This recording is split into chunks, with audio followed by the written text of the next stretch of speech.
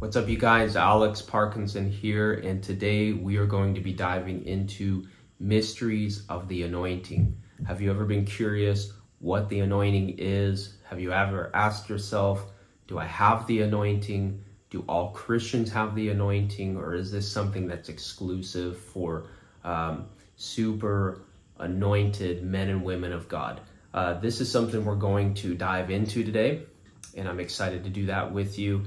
If you're new to my channel, I'm gonna ask you to do what everyone else on YouTube asks, and that's that you like this video, because that helps boost the video to get in front of more people, to share the good news. And then, of course, if you get to the end of this video and you say, wow, this was awesome, this blessed me, you can comment below and let me know, and also consider joining our community by subscribing. Between the teaching videos, the testimony videos, and the missions videos, we believe that you'll be blessed and stirred up to go change the world with the gospel yourself.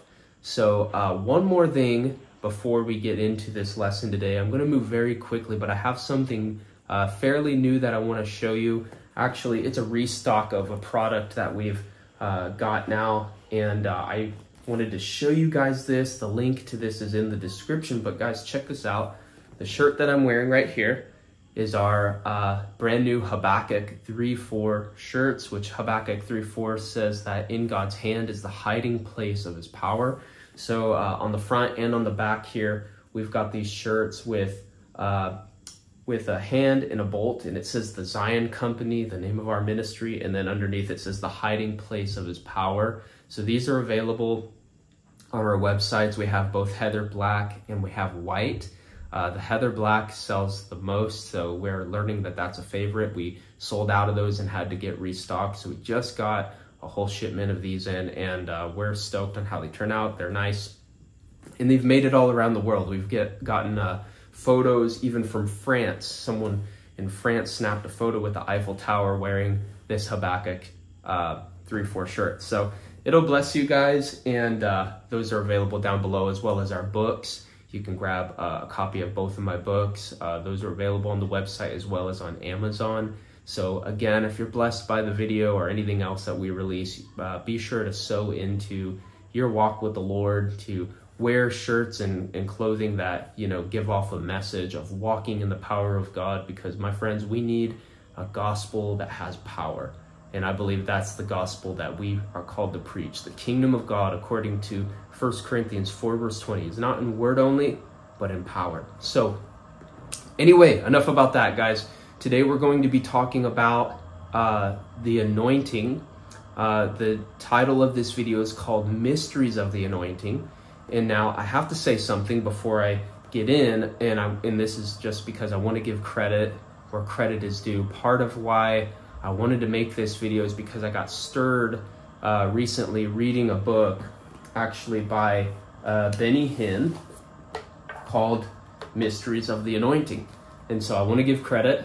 I'm not the type of person to read a book and then just preach and teach everything that, you know, I read in the book, because I think that could be copying a lot of times. But however, I'm not new to the concept of anointing.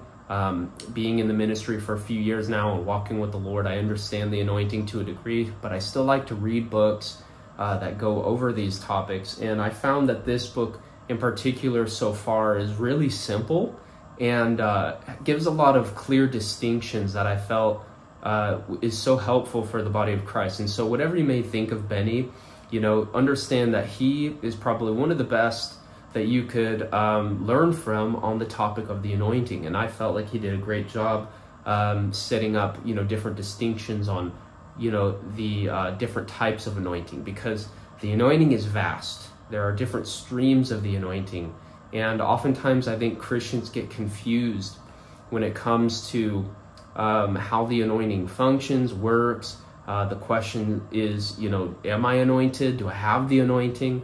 And so I feel like Benny did a great job, because he separates the anointing in three different categories, if you will. Number one, there is the abiding anointing, and we're going to get into this. Number two, there's the empowering anointing. And then number three, there is dominion anointing. So we're going to cover the first two.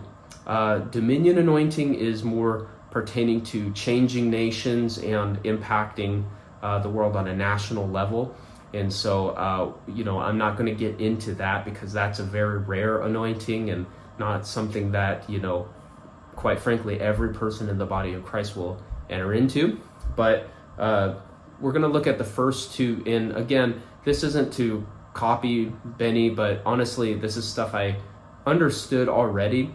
But I felt like reading this book, it stirred me to put into my own words and to bring language out of my own heart and out of the overflow of my own experiences in ministry and in life to share with you some basic principles when it comes to the anointing. So I want to look at, first and foremost, the abiding anointing. This is so important for Christians to grab a hold of, because I'm going to let you know right away, the abiding anointing is that anointing that is given to you inside of you the moment you become born again, the moment you give your life to Jesus Christ, the moment that you surrender to Jesus and you become a new creation in Christ. Christ makes his home on the inside of you. And the word Christ is anointed one. Jesus Christ lives in you. The Spirit of God regenerates your spirit, and he lives in you. The anointing lives and abides in you. So I want to open up by reading from 1 John chapter 2, verse 27. This is where we get our biblical reference for this abiding anointing. And again, this is something that every believer in Jesus Christ has. But in 1 John 2, verse 27, it says, "As for you, the anointing which you received from him," speaking of Christ, "the anointing which you received from him abides in you." Now, it's important to recognize that. It abides in you, inside of you. "And you have no need for anyone to teach you, but as his anointing teaches you about all things, and is true and is not a lie, and just as it has taught you, you abide in him." Hallelujah. 1 John 2, verse 27. So this is so good, and honestly very important that every believer comes to the realization and the revelation of the indwelling of the Holy Spirit. There's several ways in which we could call this. I think, honestly, many of you as Christians know that the Holy Spirit lives inside of you the moment you become born again, but you didn't know that that was an anointing. You didn't know that that was Christ himself, the anointed one, abiding and living on the inside of you, the person of the Holy Spirit. Now, it says that this anointing which you received will teach you all things, and therefore you don't need a teacher. Now, this is something I think people get confused on, because this isn't saying that you don't need to have a teacher to teach you things in the body of Christ. This is actually more so speaking of the fact that because you have this anointing abiding in you, the Spirit of God, you do not need a teacher, in the sense that John here is addressing teachers of the day who are deceiving believers to basically believe in other persons and other philosophies other than Christ, and the intention there was to deceive people from Christ. And so you have the Spirit of God in you. You don't need another person. You just need Jesus Christ. And so it's not saying never listen to a teacher in the body, because that's a part of the fivefold office giftings, but it's actually just saying, like, you know the truth of who Jesus is because of the Spirit of Jesus Christ inside of you. So now, this anointing teaches you all things. This reminds me of John chapter 16, when Jesus said that the Spirit of God, who is the Spirit of truth, will lead us and guide us into all truth. So this is an amazing reality. The Spirit of God is in us, and when we abide and have fellowship with God by the Holy Spirit, we begin to grow deeper in our walk with the Lord. I believe that because of this anointing that abides in us, as it says in 1 John 2:20, it says, "You've received an anointing from the Holy One, therefore you know all things." Again, it's not that you're a know-it-all, but the Spirit of God, who is omniscient, lives in you. He knows all things. In 1 Corinthians 2, it says that the Spirit of God searches the depths of God, the bottomless things of God. The Spirit of God, who knows the mind of God, lives in you and can impart to you understanding and revelation so that you can begin to know God and walk with Jesus Christ in a real and intimate way. So this anointing is for your personal life, and it lives on the inside of you. Notice that it doesn't say it's upon you. That's what we're going to get into here in a little bit.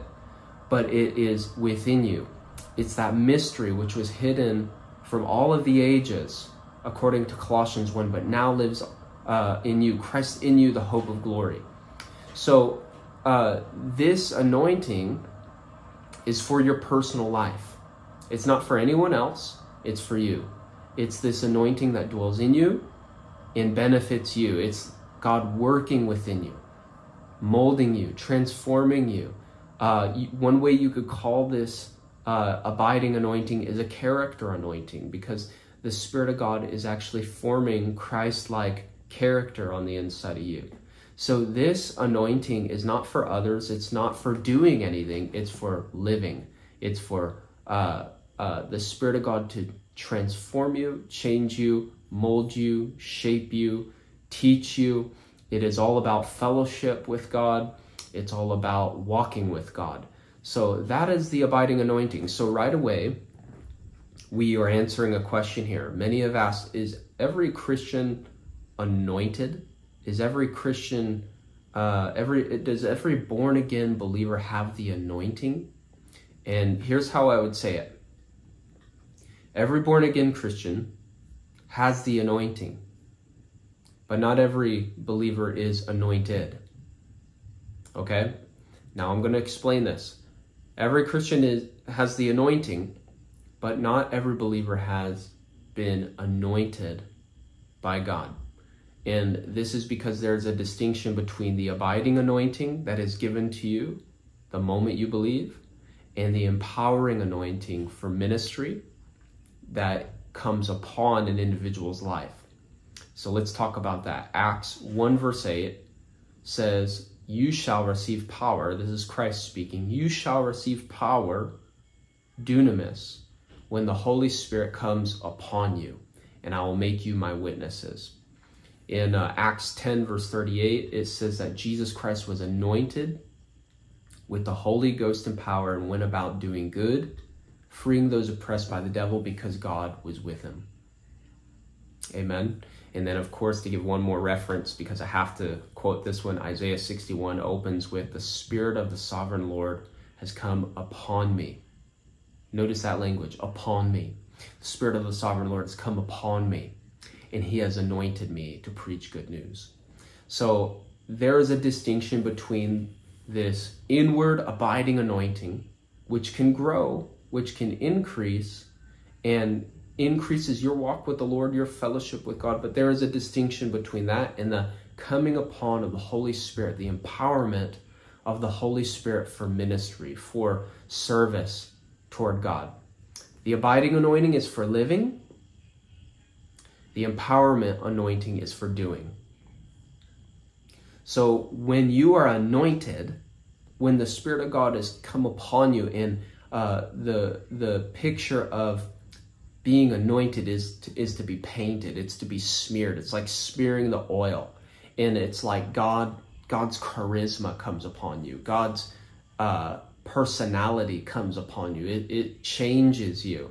This is why in 1 Samuel chapter 10, it says that when the Spirit of the Lord came upon Saul, he was like another man, and he prophesied. So the anointing supercharges you. It empowers you. And according to Isaiah 61, it came upon Christ and anointed him to preach good news, to open the eyes of the blind, to set captives free, to proclaim the good and acceptable year of the Lord. That is what the empowerment anointing does.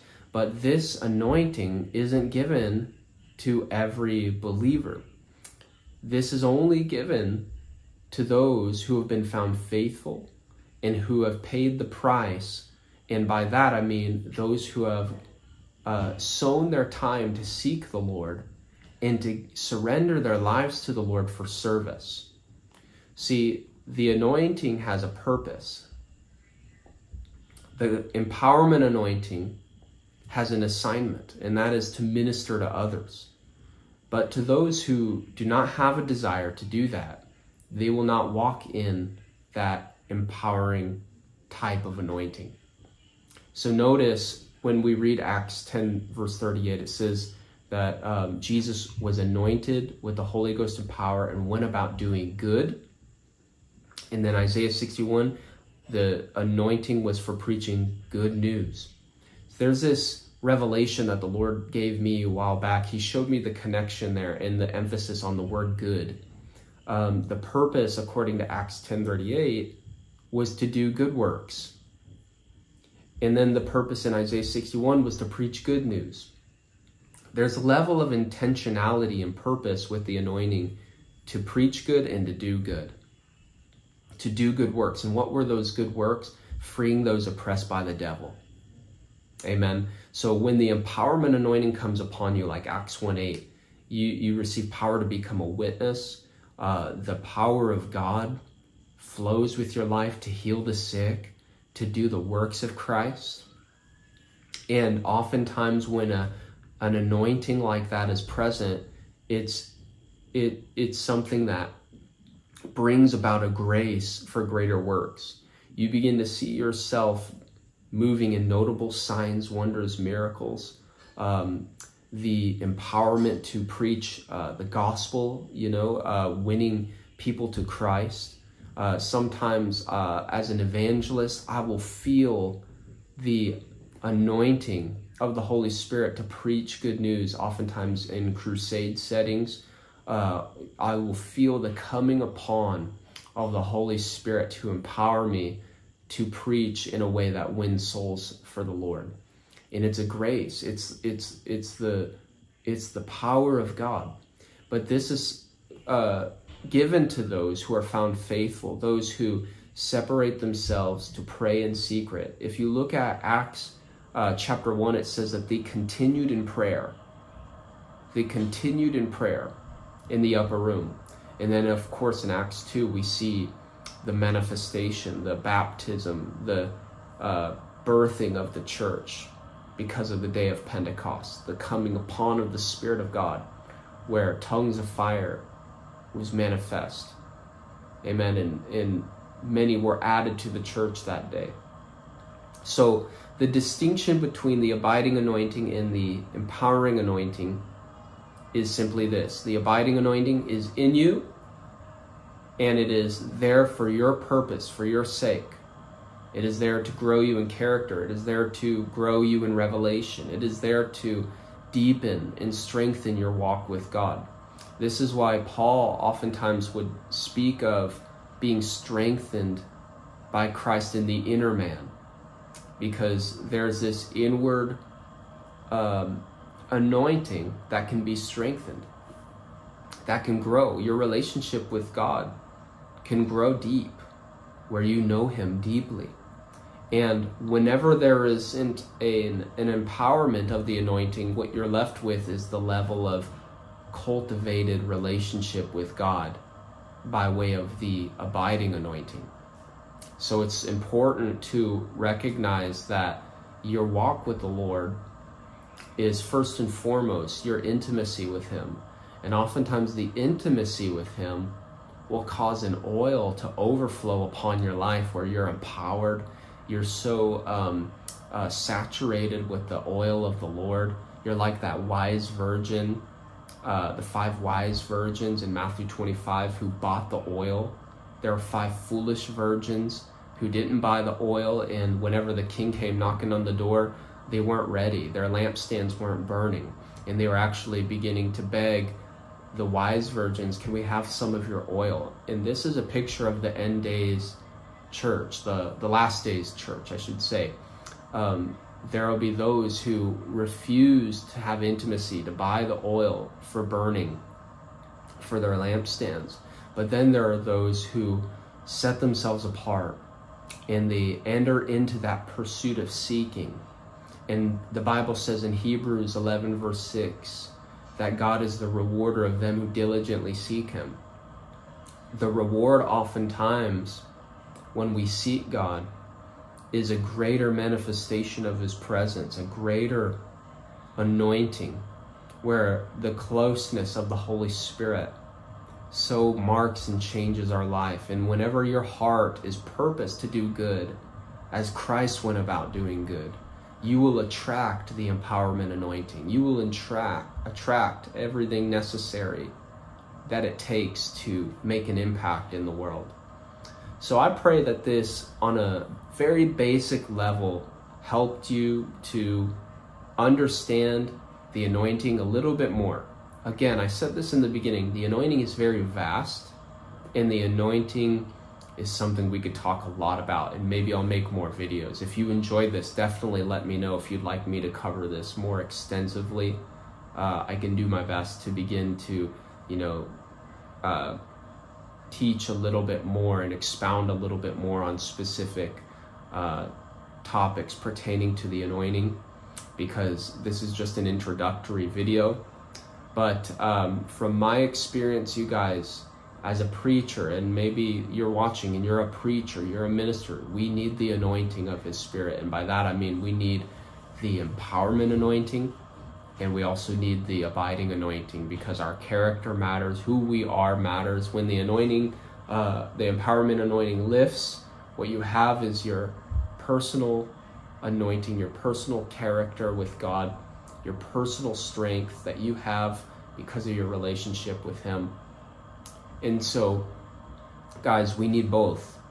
And we need to show the world what it looks like to be fully surrendered to Jesus, to be fully clothed with power. This generation needs a touch from heaven, a fresh demonstration of our great God.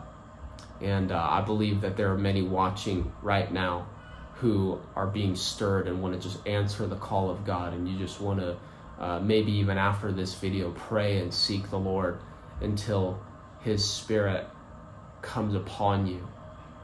You know, in Luke 24, Jesus said, "Tarry and wait in Jerusalem until you're clothed with power from on high." Man, I want to pray for you right now, because I feel the empowerment of the Lord even now.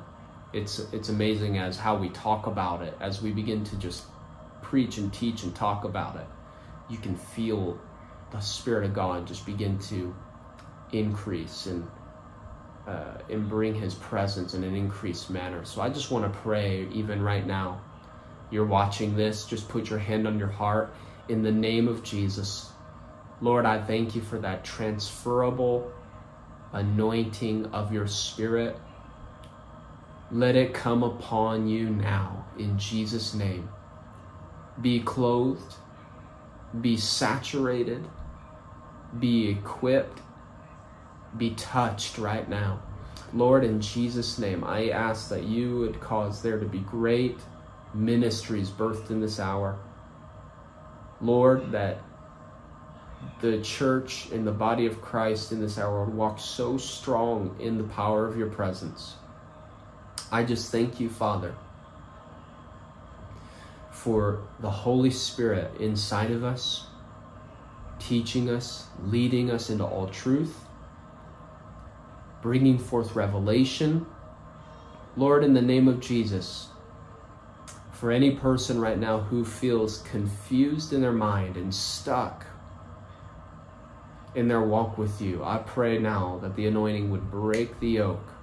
Lord, that wisdom and revelation would be theirs today in the name of Jesus. Father, I just thank you for every listener. May they be blessed today. In Jesus' name.